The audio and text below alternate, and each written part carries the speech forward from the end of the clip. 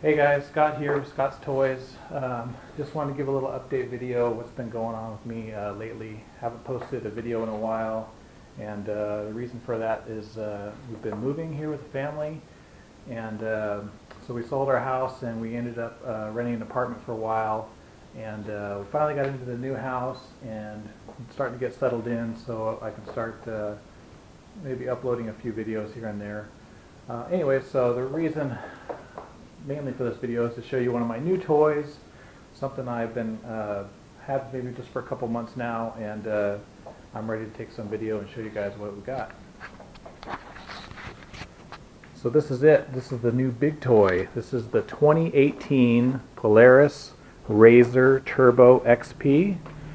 A lot of you guys that have seen most of my videos, you know I'm into a lot of RC stuff. And unfortunately, I did have to sell quite a few RCs to get this guy. I did keep a lot of my favorites, so I do still have a decent collection. But as you know, if you know side-by-sides, they are expensive. And in order to get a big down payment for this, I had to get rid of a lot of stuff. So yeah, this is it. I've already done some things to it. As you might know, if you're familiar with these. We've got some 32-inch tires, Maxxis tires, some HD alloy beadlock wheels, got a roof, got some lower doors for this thing. We got the cheap ones. For now, I may go to full doors later. Side mirrors, rear view mirror. One of the big things, seats. The seats in the RZRs are not the best. So I got a set of PRP extra wide GTSE seats, and also 4-point harnesses. These are kind of a must. These are what they say is your number one aftermarket item you want to buy as soon as you get a RZR is some good quality harnesses. I got the new steering wheel. Got the badass unlimited steering wheel. A little aluminum shifter knob just for fun. I like the way it looked. And that's pretty much it. I got some new parts coming, which we'll do a different video for. So this is a 2018 model. It's about a brand new. It has the turbo has the 925 cc. It's a parallel twin cylinder, turbocharged, 168 horsepower. Has the CVT transmission, which uses a belt. 4-wheel drive. Has selectable 2 and 4. You can select on the fly. It's got a high-low transmission.